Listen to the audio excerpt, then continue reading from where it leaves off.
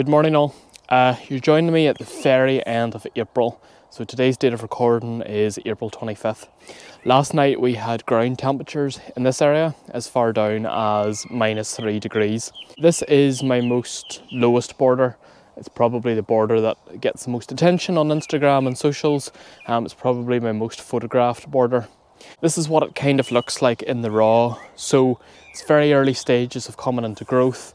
Like I said, we're at the end of April, and this border is primarily aimed at sort of early summer, so just the end of June right through till September, October colour. That's just kind of my seasonality of preference, probably like most gardeners.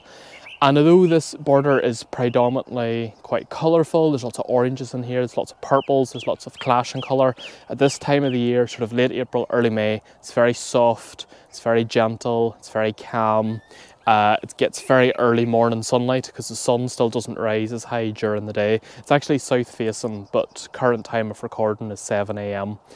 And originally, I think I've talked about this before, but this border started off as a white themed border. So there's lots of snowdrops in here which have came and gone. There is the white daffodils, that's the thalia daffodil, I think it's called thalia, dotted through. There's a couple of Mount Hood daffodils as well, and they were a bit larger. Now over time they've kind of fizzled out. There's white tulips through this border as well, and then there's a few pastel pink ones. Yes, very soft, very gentle. The Solomon seal is coming up. The lamb's ears is starting to push through. The stippa grasses, they just kind of stay through all seasons.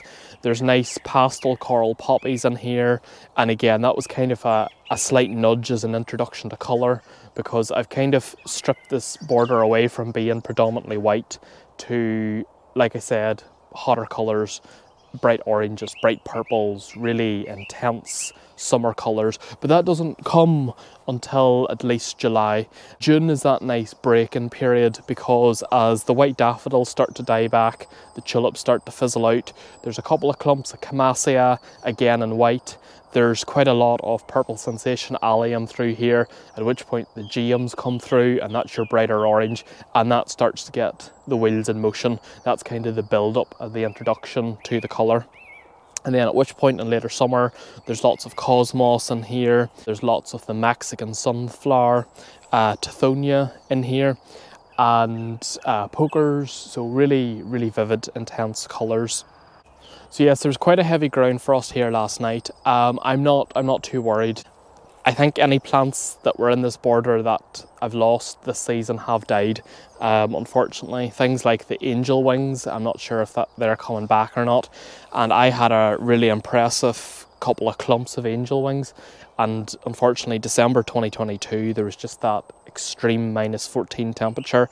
And even though I did have them covered with horticulture fleece, they just haven't pushed through. This area, as I've mentioned so many times before, I actually sit in a frost pocket. And because of the sort of levels of this garden as well, this is at the lowest point of the garden, so it's at the lowest point of the basin. There's not much kind of microclimates going on here. There's not many walls or anything that can kind of radiate heat. So whenever there is a cold frost, it could be maybe 2 degrees at the end of my road, and literally no joke, a couple of 100 metres up to where I'm at here, it could be 0 degrees. So I always notice at least 2 degrees to 2.5 degrees dip just from here to the main road where I live. And you wouldn't think it for all the distance it is, but it does happen. So yeah, last night in the greenhouse, lots of things were covered up. There's a lot of hort fleece out, all the seedlings were tucked up. It's not unusual at this time of year to still have frosts. Like, this is not late by any means. You can still have frosts right up till May. I'm not, this kind of weather doesn't, it's not shocking by any means. But it is something you do have to be cautious of if you're new to gardening. I've no tenders planted out yet. All my hardy annuals are actually still in the tunnel. They are being hardened off currently because, I say, we are at the end of April. Weather to date has been quite cold though through the day, and that's actually been slowing a lot of my growth up in the tunnels, which is a wee bit unfortunate. I'm starting to notice now springs are longer and colder and drier, although this year, about February right through till middle of April, has been quite wet. It hasn't bothered me at all. I've actually been quite thankful for that, because last year because it had been so dry and so cold, the plants were just kind of existing, but they weren't getting any moisture. I don't mind if it's quite wet in February or March, because I've started water storage collection, as you know, and it's a great way just to collect and harvest rainwater. I'm conscious that the way England and mainland UK went last year, that if there is like another extreme burst of heat, that, you know, going forward we should all be collecting water as much as we can to preserve it. I don't try and water these borders. I don't really tend to set sprinklers up. I really don't want to have to do that. The cost of living crisis, like everything else, I haven't been able to just justify the cost of mulching anymore, so these borders haven't been mulched this year, which I would have loved to have done. It's great for weed suppressant, it's great for just retaining moisture in the borders, but this year the plants will just have to do without. So touch wood, there's no issues there. And yeah, I will keep you updated as this border progresses, because obviously it does look fantastic midsummer. It all looks a wee bit drab now at the moment, but do you know what? This is actually my favourite time of it as well.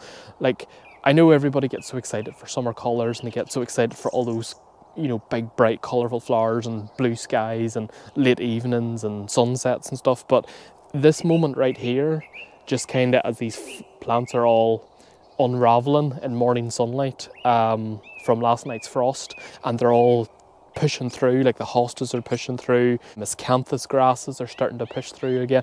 Like, that to me is just as exciting as the whole build up to the real colour, the big exciting summer moments.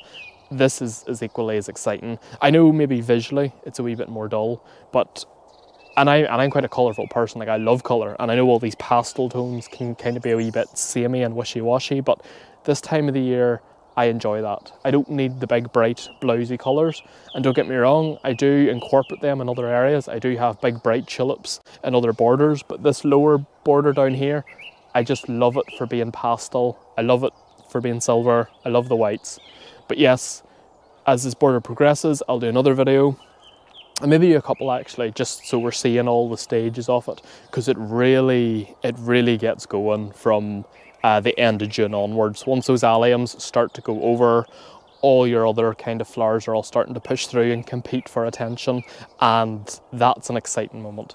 And then we have kind of that autumnal phase where the day's starting to shorten again, and the cosmos and the tithonias and the sedums are all fighting for that extra sunlight, and you know, that autumnal light. October sunlight is amazing. It's just like as we're having here right now, this this April morning sunlight, fantastic. October afternoon sunlight on a dry day, oh my goodness, stunning. Great for taking photographs, and that's the whole part of it. That, you know, you can't have it all at once, but it comes in stages, and that's what's exciting. So yeah, I'll keep you posted, and if anybody has any questions or you want to ask me anything about any of these plants, drop me a comment below or private message me, and I'll get back to you as quick as I can. Thank you.